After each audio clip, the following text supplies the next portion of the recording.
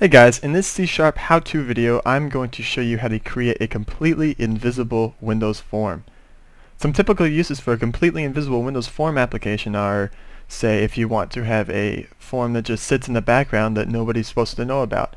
Maybe that opens up network sockets. No, I'm just kidding. Let's not do that. In this tutorial we're going to create an invisible Windows form application and have it pop up a message box every 5 seconds. Let's get started.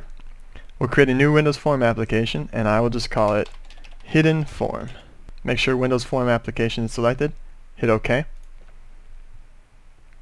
The first thing we're going to do is make it so the Windows Form does not show up. What you need to do is right-click on the form, hit View Code, and in the Forms constructor we're going to add 2 lines of code. The first one being this.windowstate equals formWindowsState minimized. So when this program is launched, when the new form gets created, it will start the Windows state as minimized. So it will not be shown on the window, but it will be minimized to the taskbar. The next line of code will get rid of that, which is this.show in taskbar, and we're going to set that equal to false. And what that will do is get rid of the taskbar icon down here.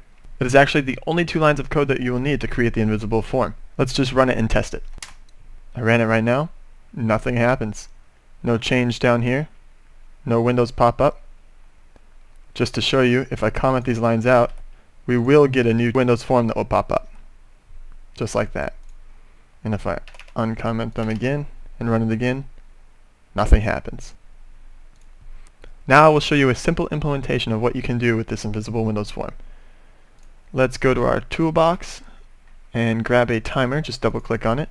If you click on it once, it'll bring up the properties here. We're going to set the interval to, let's say, 5,000. And what that means, you set it to the number of seconds times 1,000. So if you want every 5 seconds, set it to 5,000. And we'll just leave it named timer 1.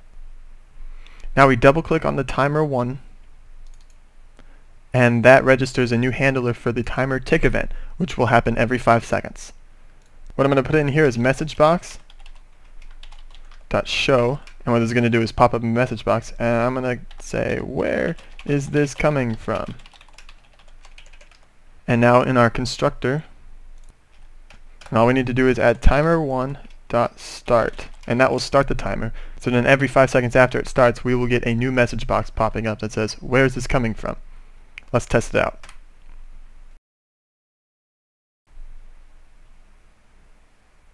And there's our message box.